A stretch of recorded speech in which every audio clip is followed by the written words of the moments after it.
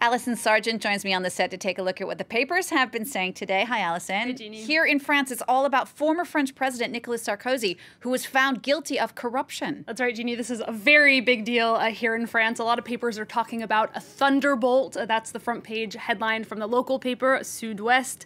Beyond that sense of shock and magnitude, the reactions to this are very, very divided politically.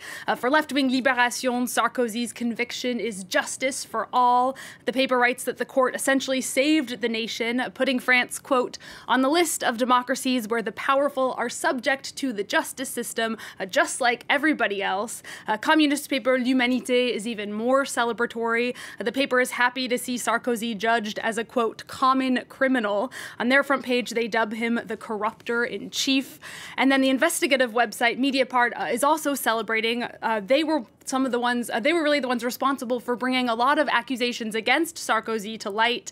Mediapart draws a parallel between Nicolas Sarkozy and Jacques Chirac, who is the only other former French president to have been convicted of corruption. The website says both men were adept at having zero tolerance when it came to crime, unless that crime was white-collar crime, and that they were both quick to invent crazy conspiracy theories as soon as the justice system came either too close to them or to their friends. Now, Alison, as you mentioned before, the French papers are really showing their political colors today. How has the conservative press been reacting to Sarkozy's conviction? Differently from the left-wing press, Jeannie, Le Figaro talks about a stupor and controversy on its front page today. The paper judges that the 3-year partially suspended sentence is of great severity, especially since, in their view, this trial did not bring to light any conclusive proof against Sarkozy.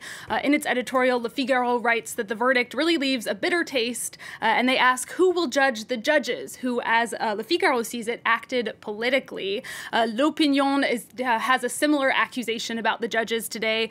The paper says that the judges are caught up in public conflict and revenge, especially when it comes to Nicolas Sarkozy, who once compared magistrates to small, tasteless peas.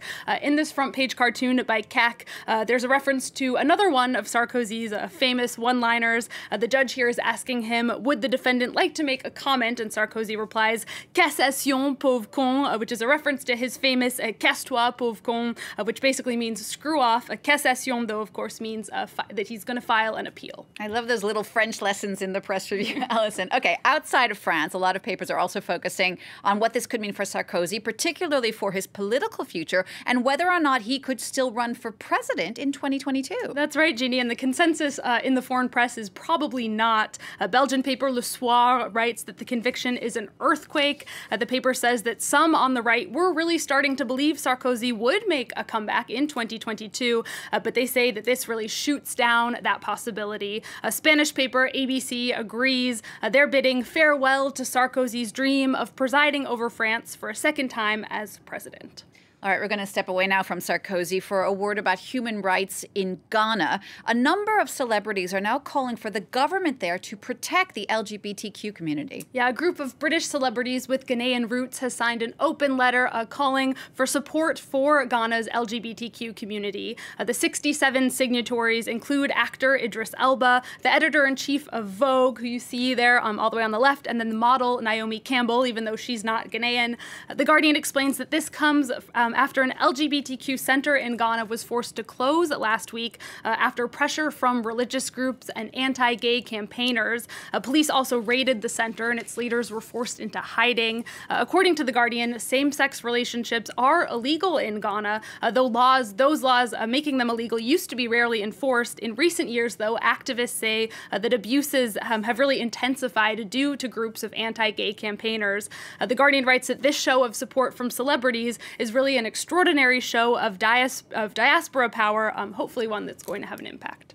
Alison, just to wrap up now, of course, the coronavirus pandemic has led to a boom in new vocabulary in many different languages around the world, but there's one language that seems to have outdone the others. Tell us. That's right, Jeannie. This is German. The Washington Post reports that German has added over 1,200 words related to the coronavirus pandemic.